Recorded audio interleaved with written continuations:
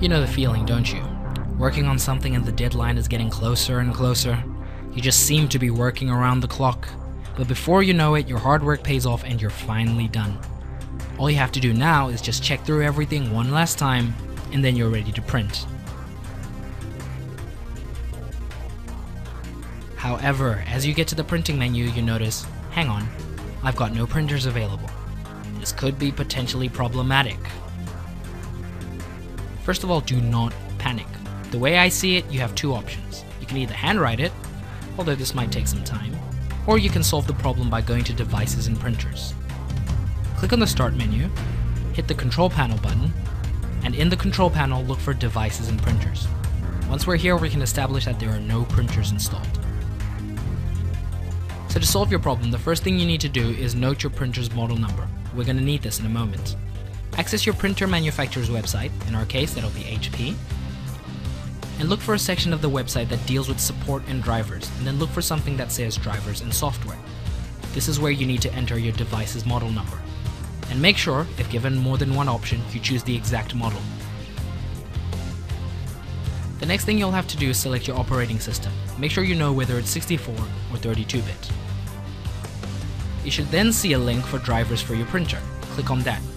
You'll be given the option to download this driver, proceed with that, and it shouldn't take more than a few minutes.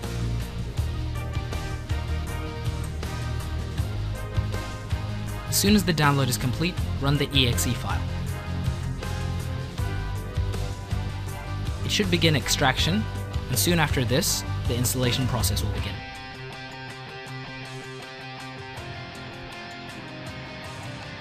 All you have to do is follow a few simple steps, and then when prompted, choose the printer you wish to install. Very soon after this, you will receive confirmation of a successful printer installation.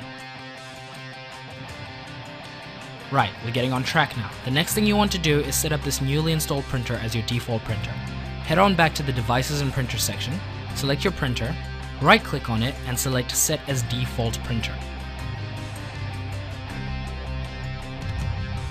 Great, now that that's done, let's give our printing job one more try, shall we?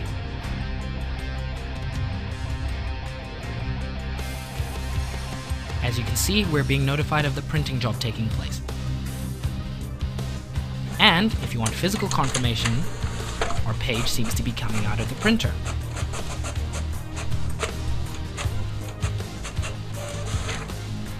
So earlier, if you chose to handwrite it, you're probably still writing now. But, for those of you that chose to solve your problem, it's job done. If you want to avoid this kind of problem in the future, head over to driverdownload.org. Get yourself a driver update utility. This utility will manage and update your drivers for you. So check it out today and save yourself some hassle for the future.